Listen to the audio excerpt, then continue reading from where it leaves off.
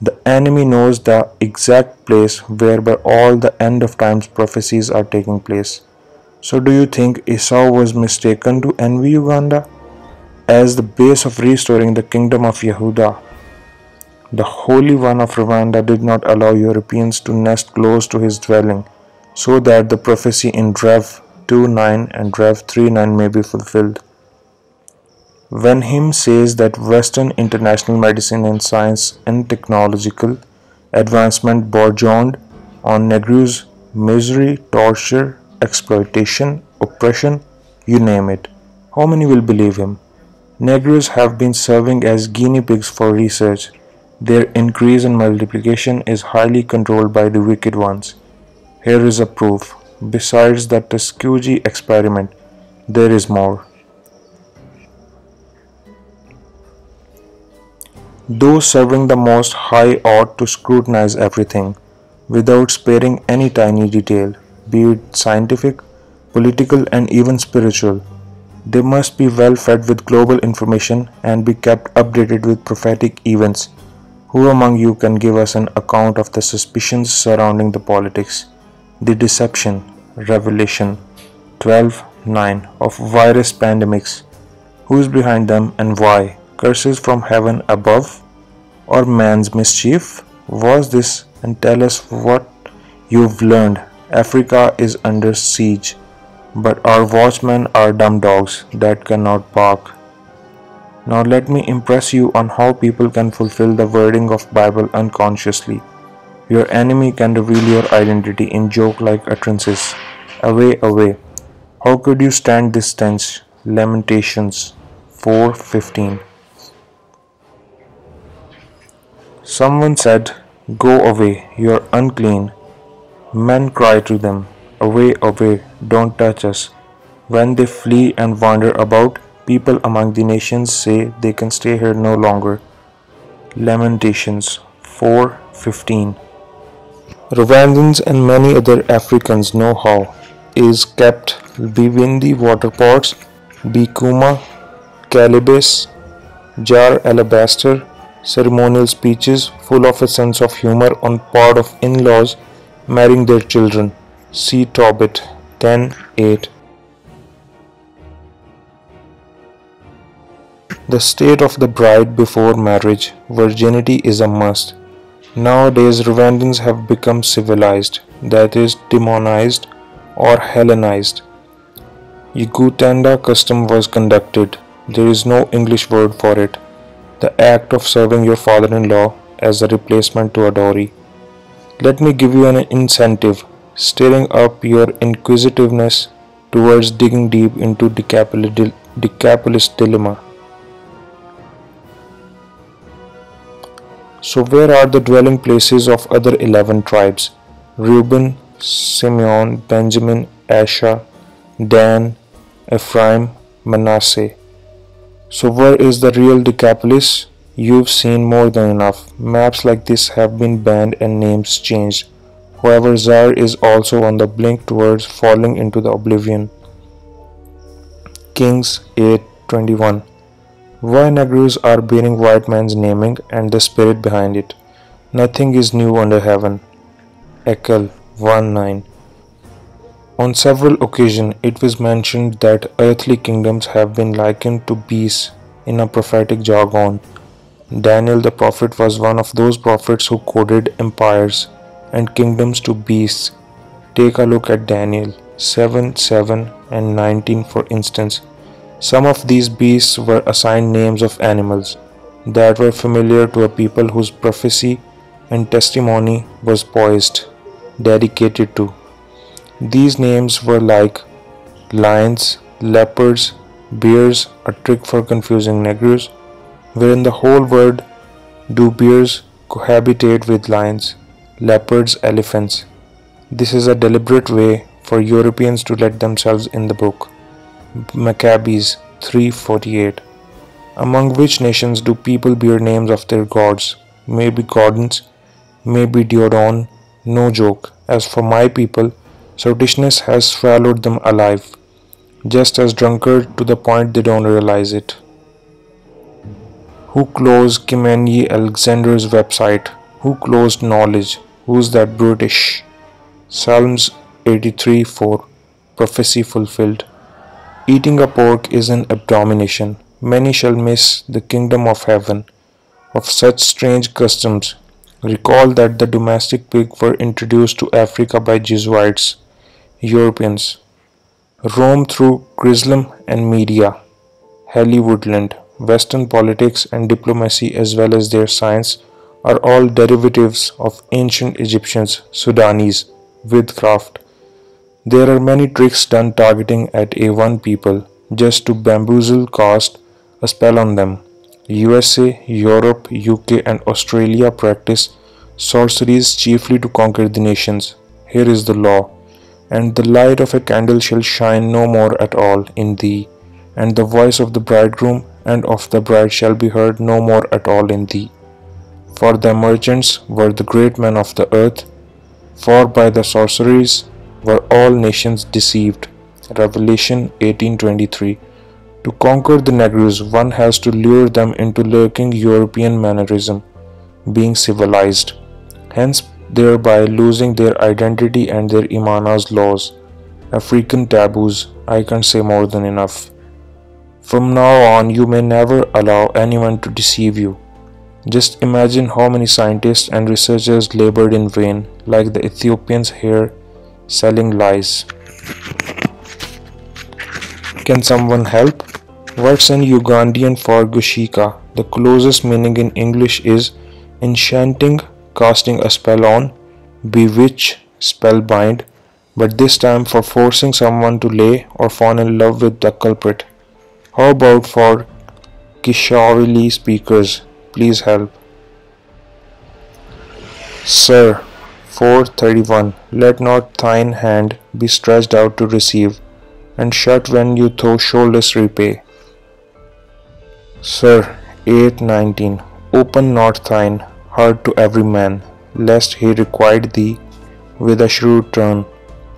People must remember that India, when it was still attached to Africa as the ancient Babylon, from Ethiopia unto India, Esther 1:1 and Esther 8:9, intense trade of various commodities, minerals, cultural exchange, animal introduction and husbandry took place.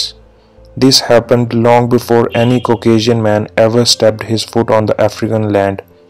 India not only has some cultural trend of Africa, but also she has African people and their animals, lions included. That is why many Indians look like Ethiopians, and the later only natives like Rwandans at the same time. Are ye not as children of the Ethiopians unto me, or children of Israel? Saith the Lord, have not I brought up Israel out of the land of Egypt, and the Philistines from Caphtor, and the Syrians from Kir? Amos 9:7. A silent and loving woman is a gift of the Lord, and there is nothing so much worth as a mind well instructed. Sirach 26:14. A whore is a woman who had an sexual intercourse with more than one man. To young men, if a new pair of shoes and a second-hand one are both presented to you, which one would you choose? Keep the answer to yourself. Marriage is honorable in all, and the bed undefiled, but whoremongers are adulterers. Imana will judge. Hebrews 13:4. Neither can you search out, decipher the plans of the Most High, nor understand the Bible with European mentality. For my thoughts are not your thoughts, neither are your ways my ways, saith the Lord. Isaiah 15:5-8. A child is given a simulating toy handy for safeguard of the real pricey parent gadget. So is the fake Bible version in the hands of a Negro and other feeble-minded creatures, so as not to disturb the peace of the last ruling kingdom. Daniel 7:7. Now you may wonder, what is this kind of version of the Bible that makes it that terribly priceless? Stay tuned, the worst is yet to come. You won't believe your eyes. Arabs used to call him Shaitani. You can guess why? In Tyre or Kusi line never allowed strangers to come and move freely in the Holy Land. till the white man rose in power with a stick that spew fire. By then, the glory of the poor had departed of the Lord, was no longer with Negroes. They from Angola, in a dialect of holy lingo, they called it Kusi, while those Shaitanis calling themselves Jewish call him Kafir, a variant of Kafir, Kafir, a word from which Africa comes from. Judith 15:13. And they put a garland of olive upon her, and her maid that was with her, and she went before all the people in the dance, leading all the women, and all the men of Israel followed in their armor with garlands and with songs in their mouths. Judith 16:1-3. Then Judith began to sing this thanksgiving in all Israel, and all the people sang after her song of praise. And Judith said, Begin unto my Imana with timbrels, sing unto my Lord with cymbals, tune unto him a new psalm, exalt him, and call upon his name. For Imana breaketh the barrels, for among the camps in the midst of the people he hath delivered me out of the hands of them that persecuted me. Remember that there is a river, brook, named after Nkosi in Uganda, a country where those Jewish people wanted to settle forever. But Mr. Interior Lions never recognized those creatures as native at any period of time. This great secrecy never makes it to the mainstream history. However, you can probe for it if you are an African Ugandan native. Dig deep into a tedious research and you won't delay to figure out that most, if not all, of the names assigned to the Creator, the beginning and the end, are actually names of idols of other nations. For instance, the name God is a family cousin of other names such as Got, Good, Got, Gut, Goth, Goid, which code for an animal, domestic by large, goat. Has it ever crossed your mind why the head of a goat in a pentagon star is often displayed here and there? Yes, the pentagon star is everywhere and it stands for a good reason that the enemy won't reveal to you. What is the reversible anagram of the word God? Before the Romano-Greeks learned about the holy people and their customs, what is it that which they worshipped? Have they ever told you anything about it? Why? Another good example is what Chinese assimilate to the Most High. They assign him the following name, Shangdi. However, Shangdi is not the king of heaven or sky. Moabites have different gods. Some Zulu and Sosha also worship the queen of heaven or Ishtar by trying to assign her a divine title as follows. Nkosi Kazi, what codes for goddess in Romano-Greek lingo. Conclusion, I pray day and night that Rwandans call the Most High according to the descriptive names used by their ancestors, even when they are speaking foreign tongues. Let words like Dieu, God, Dios, Elohim, Shaddai, and all other foreign names. Please do no longer listen to the lies and deceit of your slave master, your brother, the one interpreted by the heathen and Messiah, or Jesus Christ was not born on the winter solstice, aka Christmas, Noel. The enemy made them sing these deceits. Rwandans' ancient forefathers never knew these abominations from Europe. Neither the present oldest generation, our grandparents who are still alive today. Therefore, won't the following tickle your insides? If thy brother, the son of thy mother, or thy son, or thy daughter, or the wife of thy bosom, or thy friend, which is as thine own soul, entice thee secretly, saying, Let us go and serve other gods, which thou hast not known, thou nor thy fathers. Deuteronomy 13:6. So who enticed us to follow European God? Will you stone me if I pointed a finger to our elders who tasted pig's meat by calling it holy, and received Roman priesthood and pastorship?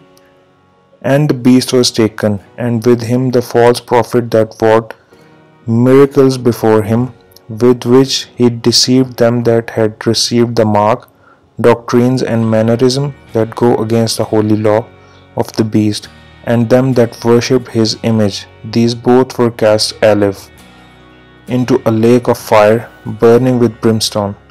Revelation 19:20. Whoever does such things shall be killed without mercy. For whoever does such things shall be cut off from the surface of the earth. Can you figure out the hole in scarlet and blue purple who rides the beast with 10 and 7? It just came out of blue, didn't it? The present knowledge is hidden from the word. These literature are never to cross the heavily guarded museum, but Rwandians do not know that their ancient kings had more than these, far beyond what they can remember.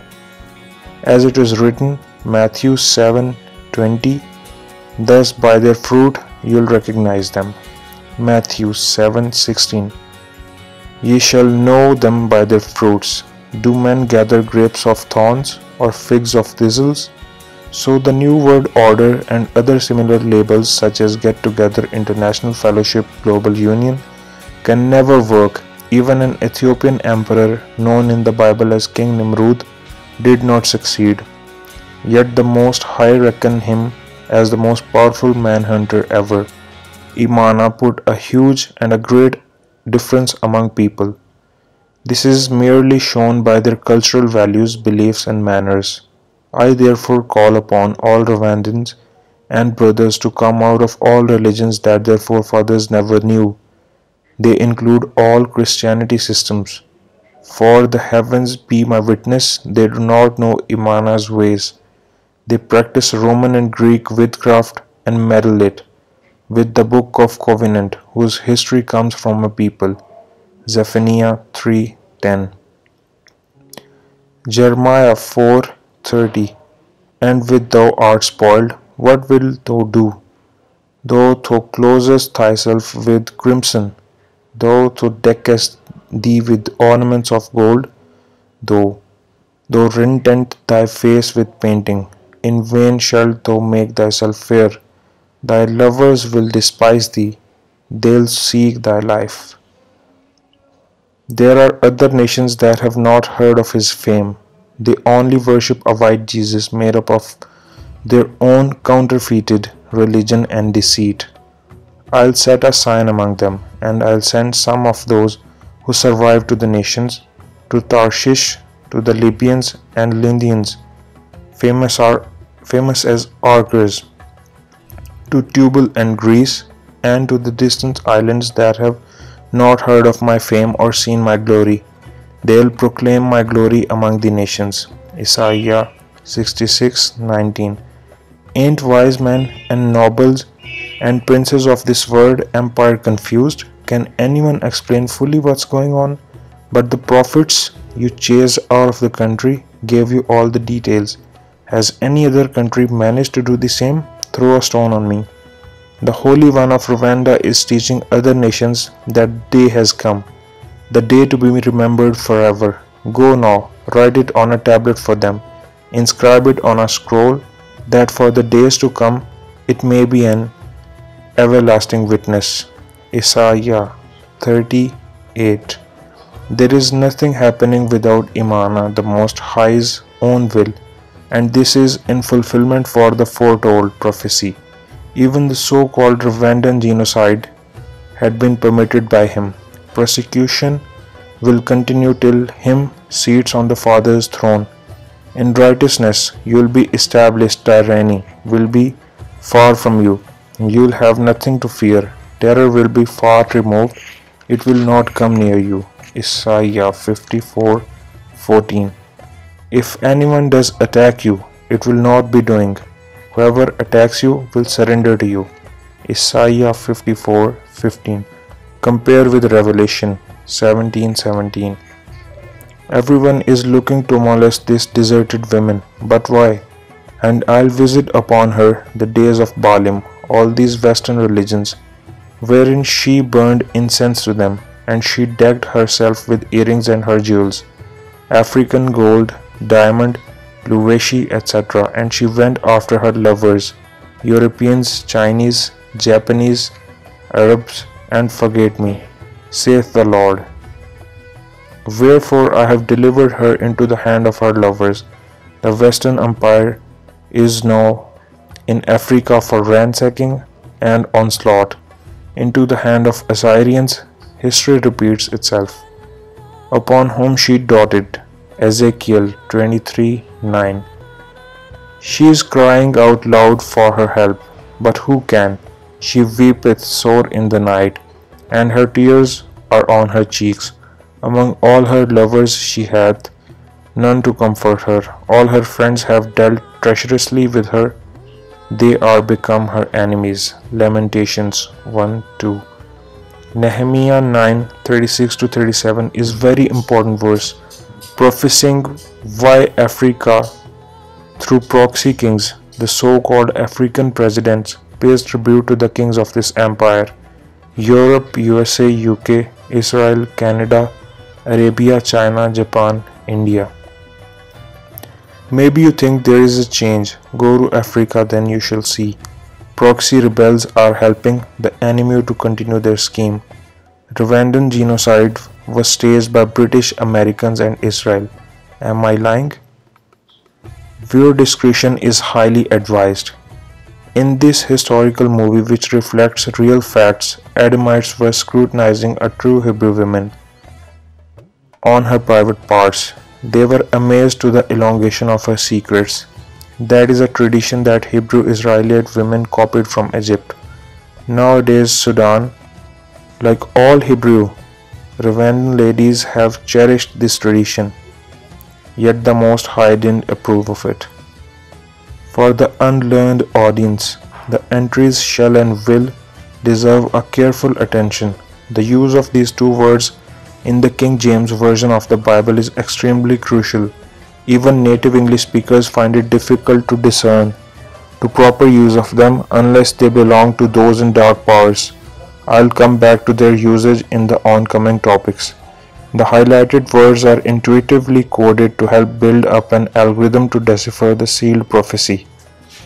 Notice a lady holding a staff, a very powerful hint. Zechariah 11:10. Then I took my staff, stick or rod, called favor, and broke it, revoking the covenant I had made with all the nations. You may equally notice that it is a strange thing for a woman to wear pants trousers in Imana's sight. So, we beguiled the women to dare put on breeches and other men's outfits.